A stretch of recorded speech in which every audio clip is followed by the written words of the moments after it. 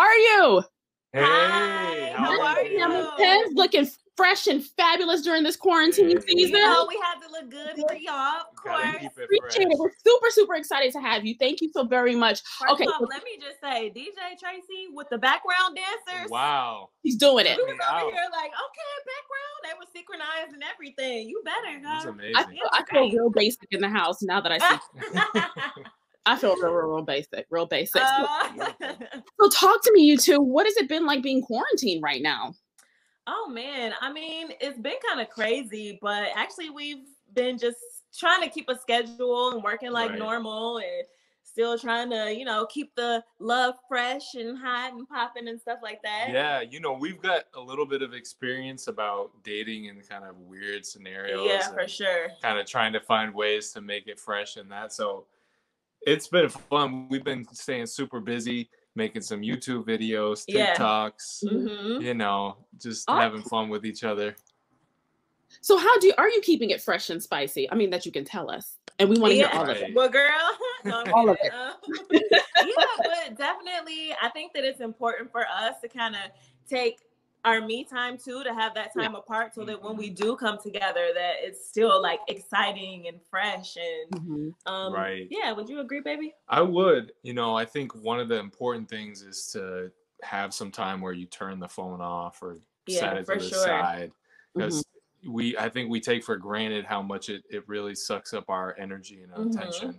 No, especially now with everything that's going on, it's like we're all so glued to our phones, and it's like it's so important to just put it down sometimes and just be present with your partner or yourself even, you know what I'm saying? So we definitely try to practice that as well. So how do you go about doing that? Do you say, look, you go to the kitchen, you go upstairs? Like, how does that work? Girl, yeah. So like we have our offices here. So we'll go on his office or mine, and he'll close his door, I'll close mine, and that's kind of like a signal like, okay, it's me time. Right. So, you know, give me some space today or for an hour or so, and then, you know, we come back together. Right.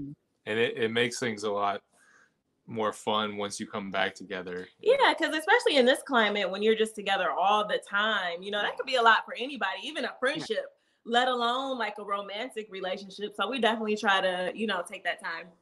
No, I'm quarantined right now at my father's house in New Orleans, and one of us is gonna have to go in a minute. So okay. One of us is about like Daddy is you and me. One of us is about to get put outside. Okay? You know, so I'm just gonna go ahead and put that out there. Yes, Sorry, I get it. Is there anything that the two of you have learned about yourself as a couple during this time, like having really restricted movement, or about yourselves? Oh, that's a good question. About Cam, what have I learned? I would just say I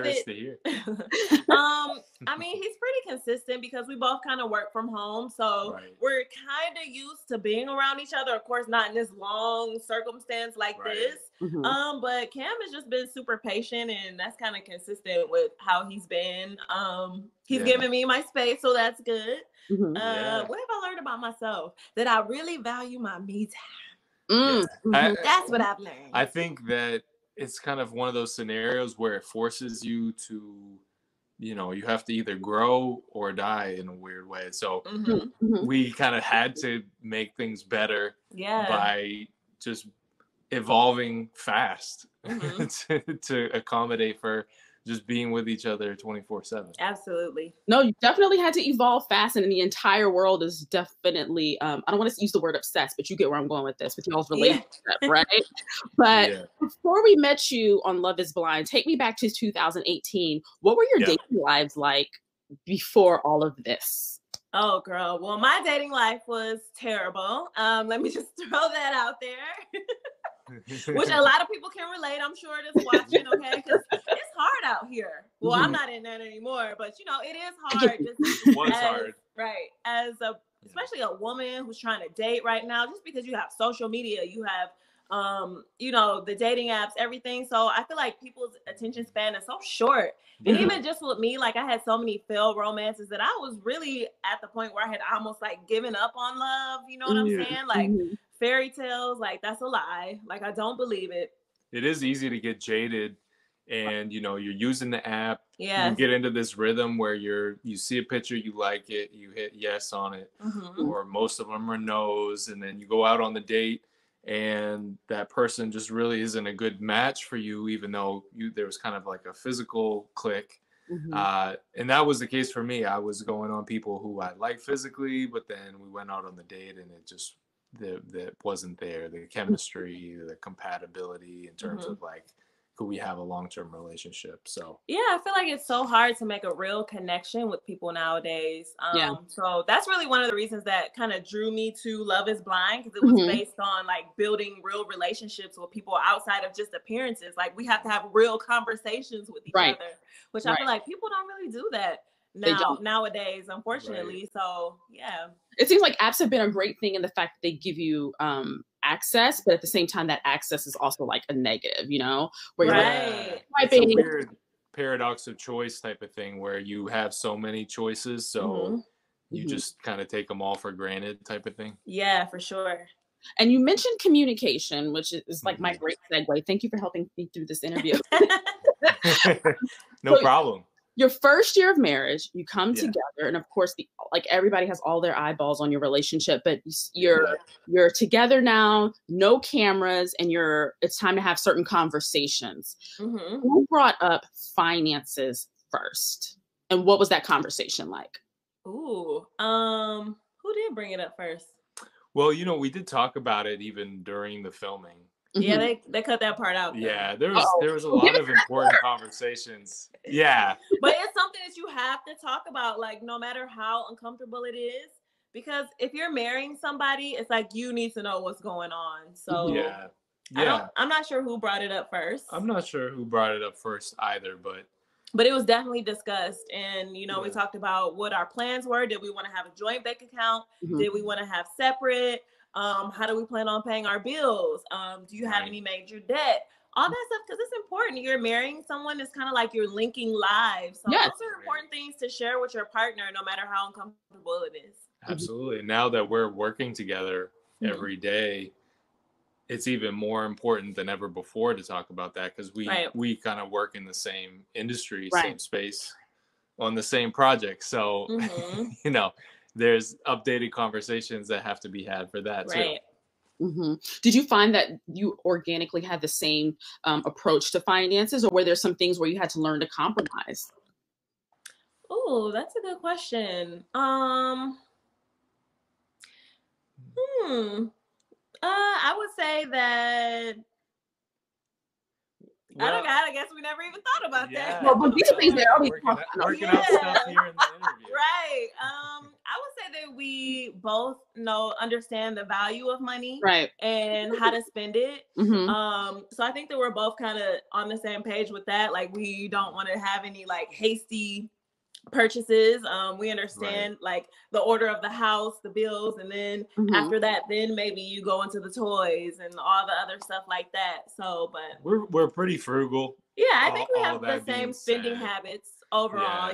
We naturally kind of have similar spending habits, but you know, we're kind of building a business together. So now is the time where we're having to figure out, like, should we have a bank joint account such that we can kind of build that business together.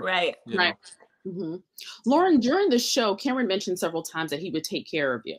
That was a threat, right? But at the same time, when you're an independent woman, sometimes that can be a little daunting. It's like, how did that sound to you? Was it off-putting? Did it make you nervous? Did it make you feel like you were giving up control, or was it comforting? You know what? To me, I guess it was a bit comforting, because honestly, I had never had a man so adamant that he wants to take care of me. So I guess for me, it was just like, wow, this is good.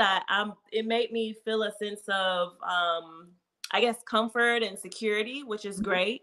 It didn't really frighten me so much, although throughout the whole process, I really stressed to Cameron how important my independence was, because, you know, I'm in my 30s at this point. I have my own business. I'm pretty successful. I have my own place.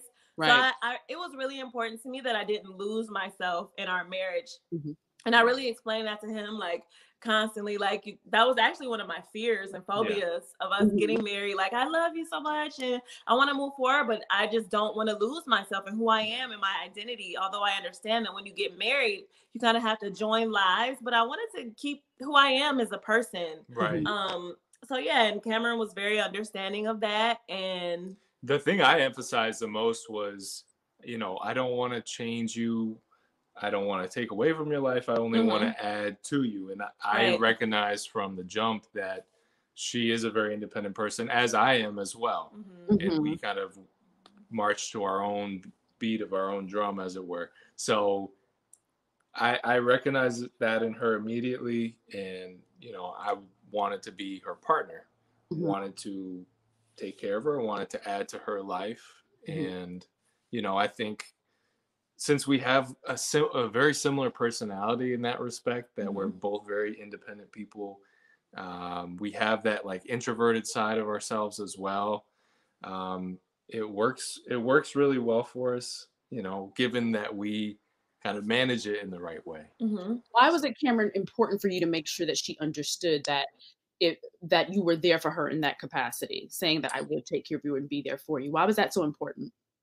It was important to me because I wanted her to know how serious I was about this relationship.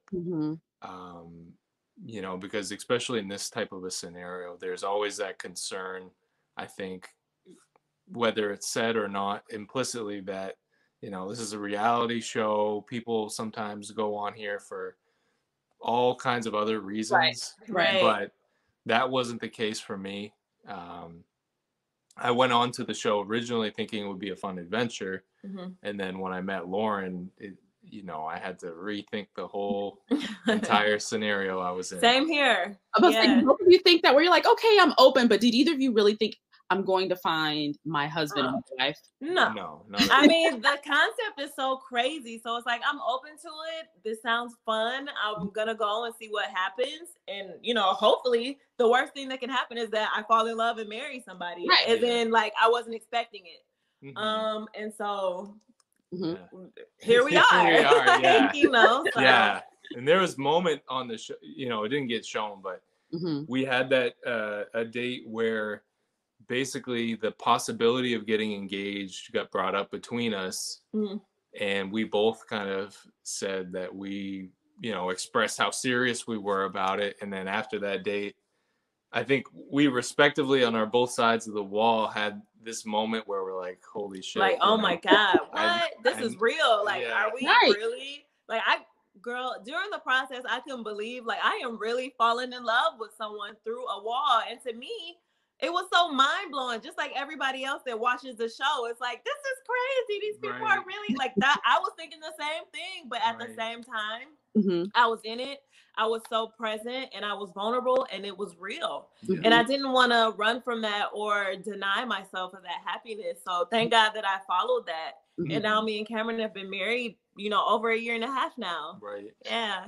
With so many people being invested in y'all's relationship, though, I'm sure everyone's asking you, whether you're at the grocery store, the gas station, walking around the block, when are you having kids? Yeah. Oh my God. Every day. Yeah, that is like the most asked question, right? How do you handle that?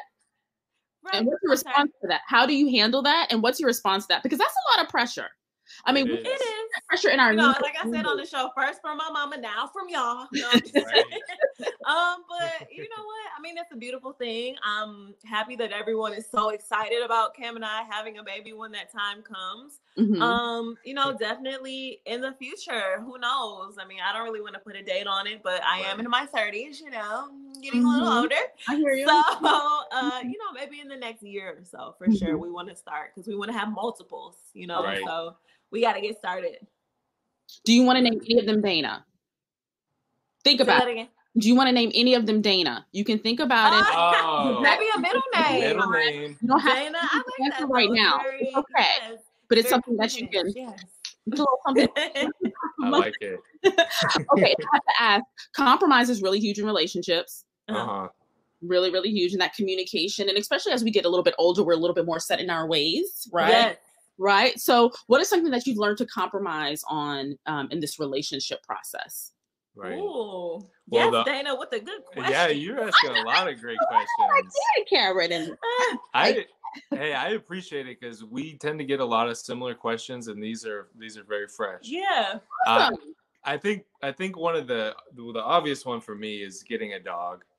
Oh yeah. I had been so adamant for years that I would never really even date a woman who wanted to have a dog, let alone marry. So, but when I met Lauren, and I mean, we started talking about dogs in the pods, and I could envision it like as we were talking about it on the date. I'm like, wow, I would be willing to get a dog with this woman. That was a part of my marriage agreement. I said, if we get married, I need a puppy. It was a very explicit part of that marriage agreement. Yes, and I got my puppy girl. He's bad, but we got him. The big dog, little dog. But he's an Airedale, so he's a medium-sized dog. Okay. About 50 pounds. Yeah, he's kind of big. Yeah, to be 8 months. So. I like it. Okay, so I'm still a single woman. I'm dating on the apps, and of course, in this time of quarantine, what would you recommend are questions that I should definitely ask while I'm on in the zone? Right, I'm trying to have a hot girl summer if we're out of summer. Yes, online thing. So, what should I be asking? Well, first of all, go ahead and throw that application in for season 2. Love is blind. But let me drink my juice. No, I think so. I think one of the things that I think about a lot is asking yourself what it is you want in the next relationship. You know, are you looking for like that long-term husband or wife, or you know, that future partner? Are you looking for just a fun relationship that might be more short-term? Right. Because before the show, I was like, I for whatever reason felt motivated to do that. I think I was ready to know, you know, to find someone for real. So, and then after that, it's really a question of when you know the type of relationship, you know the type of questions. That's true. You know, if it's a serious relationship, you at some point you have to ask the serious questions, and probably sooner than later, because if you wait till later, it gets harder and harder. That's true. You know. Agreed. Anything off limits that I definitely should not ask? Oh, see, I feel like it's nothing off limits. That's how I feel. Yeah, like girl, does the most, but that's how I feel. Yeah. I'm gonna ask all of them.